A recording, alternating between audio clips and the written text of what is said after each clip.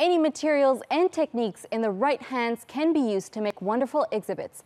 And one particular artist works his magic with a welding torch to achieve spectacular results.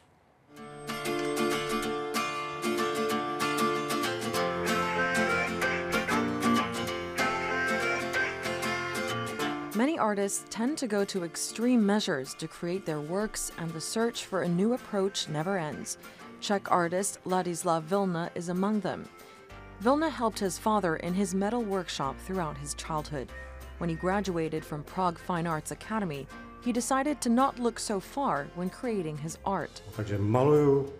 I am painting using fire instead of a paintbrush. I'm extracting the colors from inside the steel with heat and fire. Vilna's fascination for metal and its interaction with fire has shaped the artist's work. But it wasn't an easy task to accomplish. He's tried for 15 years to perfect his style.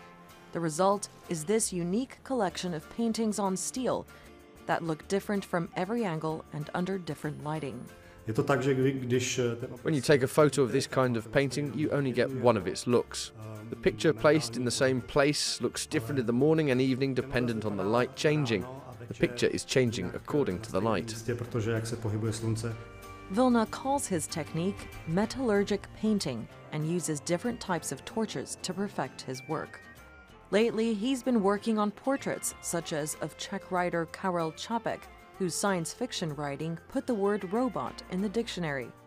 The singularity of Vilna's artwork is like no other. The results are different to each pair of eyes that view it. Today you can take a camera, make a photo of the painting, multiply it into 1 million copies, and 1 million people have the same painting. In this case, it is impossible. You must stand in front of it or you don't see it. While an artist is at work, it's better to not disturb the creative process, especially if they're using steel and fire as their materials.